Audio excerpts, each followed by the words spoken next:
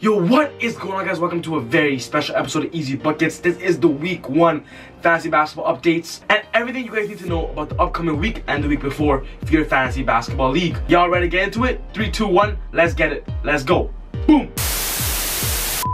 If you guys are new to the channel, welcome to Easy Buckets, guys. We are a fantasy basketball channel. What we do here is talk about fantasy basketball, trades, and just everything about basketball. And what's special that I do here is I actually message you guys on a one-on-one basis. So if you guys need any advice for trading, anything for your fantasy leagues, guys, go follow me on Instagram at easy.buckets, and I'll surely message you guys back if you guys send me a direct message. But also, guys, this is the first segment of this series because fantasy basketball is about 20 weeks to 25 weeks. I'm going to be making a video every single week, usually during the end or the beginning of the next week, to give you guys the updates, trades, just everything you guys need to know. So make sure you guys put on the notification bell because you guys do not want to miss any of these videos that will be coming. I'm going to be aiming to post these videos either on a Saturday night or a Sunday, so keep that in mind, guys, and also just be ready for that. I hope you guys are really enjoying your first fantasy basketball week. If you guys won, congratulations, guys. If you guys lost, send me a DM. Let's see what I can do to help you guys out. But remember, guys, the year just started, so don't panic and don't make any rash decisions, guys, because patience is always key to a great fantasy win. So, other than that, guys, let's go straight to this update.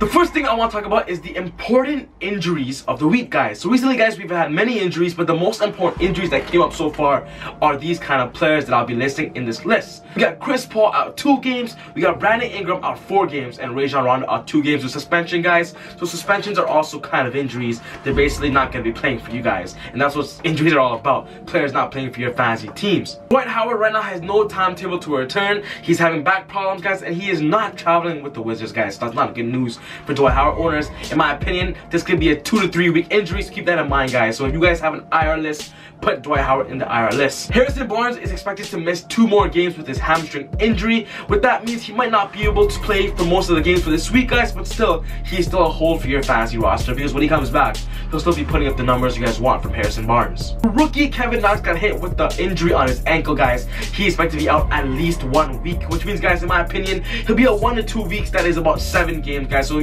Kevin Knox wasn't really doing well.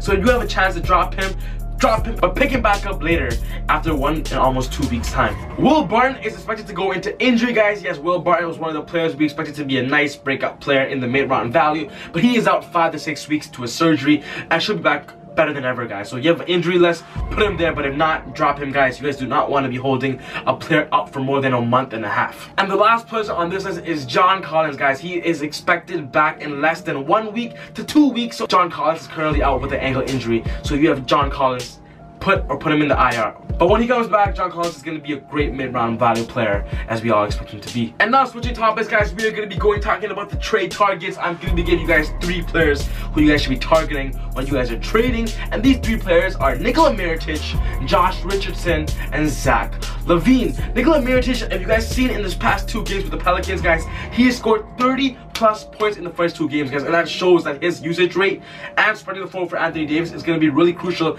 to the Pelicans, guys. So if you have a chance to get Nikola Mirotic for cheap before he really blows up even higher and shows more consistency, get Nikola Mirotic, guys. Trade away your 6-round, 7-round value player, do a 2 for 2 or something, but Mirotic is a really good target for points and 3-point percentages. Josh Richardson, on the other hand, is the guy for the Miami Heat, guys. He is the player that Eric Spoelstra is going to go to. He has the highest usage rate on that team, and before Josh Richardson becomes a really great top 30 fantasy basketball player, get him now because his owners are really going to try to sell him high because he did play really good games in his first few games. I love Josh Richardson, guys. I'm trying to get him myself.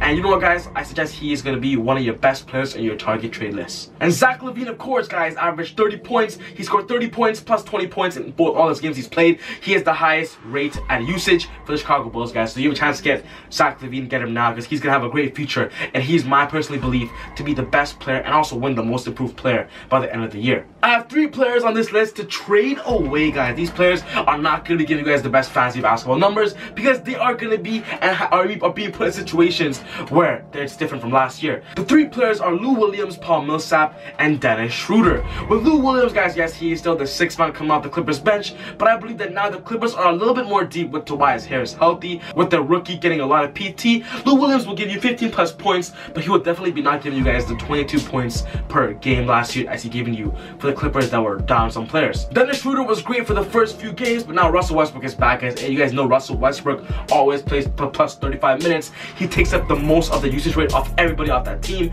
Westbrook is back. Trade Schroeder before his value goes to completely zero. And Paul Millsap, guys, has really been not playing that well, guys. Yes, he gets the minutes, but also Denver does not really look towards him on the offensive side, and is looking towards him to be using on the defensive side more often. So if you can swap Millsap for a player as Horford, maybe Ibaka, a player that does both offense and defense, that'll be great for you guys, because Paul Millsap is getting old and also not going to be a really great fantasy player in the long run for you guys. And now talking about the waiver wires of the week, guys, because these guys are players that are coming off the wire that will decently be good for your fantasy teams at a late round point of view. The three players are Alex Len, Jordan Clarkson, and Malik Monk. The reason why Alex Len is on this list is because Dedmon is injured and is not expected to be back anytime soon. But when Len, guys, you guys seen his monster game, his double-double with 4 blocks, guys, a few assists, and Len seems to be that guy for the Atlanta Hawks at that center position. If you guys watched my most breakout videos in one of my first videos of the year, Alex Len was one of those players that I believe is gonna break out and be really good this year. And for those haters out there that told me easy, that was not a good choice,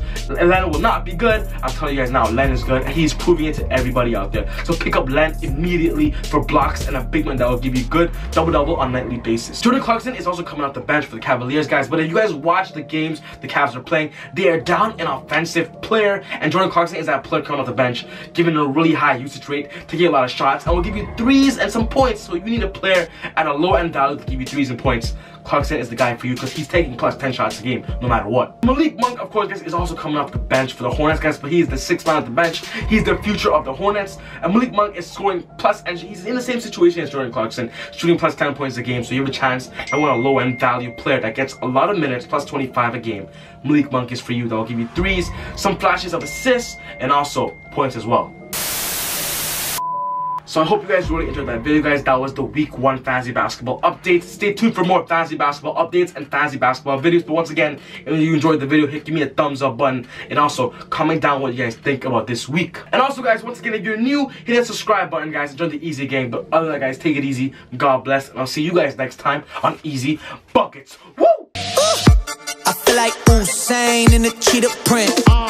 Talk fresh game, I don't need a minute. R.I.P. the game, I need a minute. Okay, let's proceed with it. I'm in the house, got the deed with it. These bozos always sneak this and they taking shots. I'm a key with it, like no, this league business.